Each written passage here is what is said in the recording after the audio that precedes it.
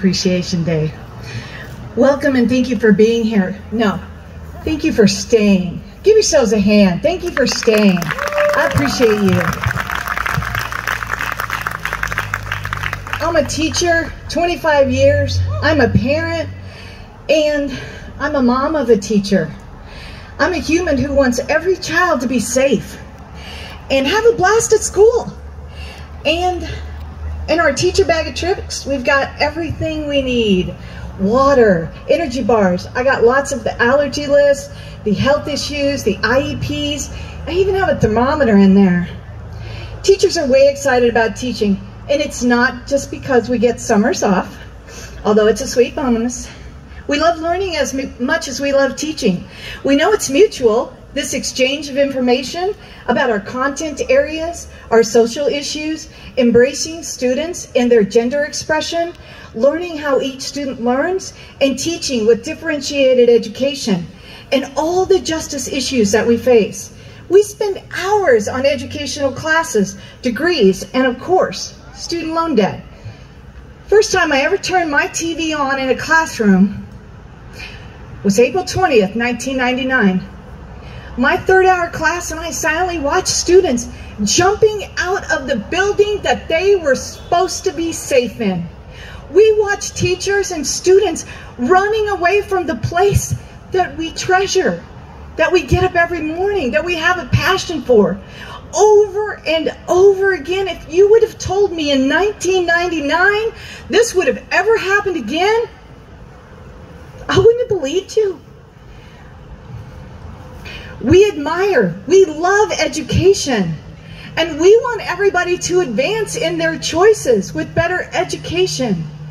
Years later, I took students to Colorado for a service trip, and we went to Columbine, and we visited those crosses, those 13 crosses, and we prayed and we wept, and we were like, what do we do? And a friend of mine teaches at Columbine, and she showed us their art and their writing and how they were dealing with it, the kids that came back that didn't die. I can't forget Dave Sanders, gym teacher, not me, I'm a reading teacher, 25-year veteran, loved by everybody. This is what the paper said. When two students started firing outside the school, Dave ran into the cafeteria and he sounded the alarm. Dave and two janitors helped save more than 100 students by herding them away from the shooters. Then Dave ran up the stairs of Columbine where he came across the shooters, and he ran in the opposite direction, but unfortunately he was shot 3 times. He managed to get himself to a nearby science lab where several students, not the fire department, not the police department, several students rushed to his aid. However, a few hours after the shooters committed suicide, Dave died from blood loss. His last words were, "Tell my family I love them." I want you all to take a collective deep breath.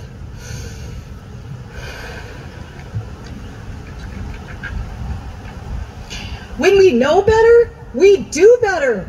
Now say it with me. When we know better, we do better. When we know better, we do better. Thanks to March to Our Lives. Thanks for all these young people. And give them a hand.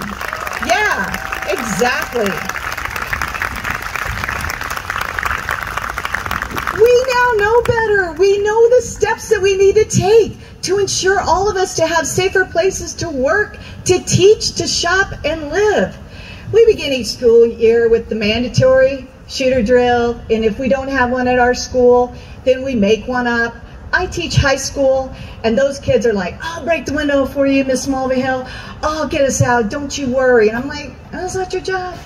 And then my daughter teaches the little ones, and they don't even know what's going on, right? And so she has to figure out, and I was in her classroom yesterday, and she has to figure out, like, where's the best wall? How do I get them out of the building? How do I get them out of this door? Well, they have taught us a lot of skills, but combat training isn't one of them. It's not in my bag, and I don't know what to do. More than 10 times the students and I have been in a lockdown. There's been a shooter in the building. We've been huddled in corner with active shooters. I've had juice boxes, granola bars, and lockdown books. Yeah, you heard that right, for that special occasion. Once there were 2 teachers and they're deaf and they didn't hear, and I saw them passing my door, and I had to decide, yeah, I got to run out and get them because they don't know there's a shooter in the building. What am I going to do? Pray. Yeah, pray, run, get them. We all survive. Since then, they turn the lights on when there's a shooter in the building so the people that are deaf know. Because when you know better, You do better. Thank you. Now, I teach a lot of kids and high school kids with special needs, and they don't do well with loud sounds, and they may not be able to stay quiet. And there are children who are still learning to follow the rules, and they might not sit with the class under the table. Sometimes we have to do it for an hour, and that's why we need you. We need laws to protect all of us. And finally, if we do need to drop the kids out of our window, who do we choose first? 23 years later, I can't believe I'm saying it, we stand with Uvalde, the children and the teachers. Enough. Fast forward, thanks to all the organizations here, thanks to you and your hearts, thanks to how you vote. I know we can do this. We can take the action. We need to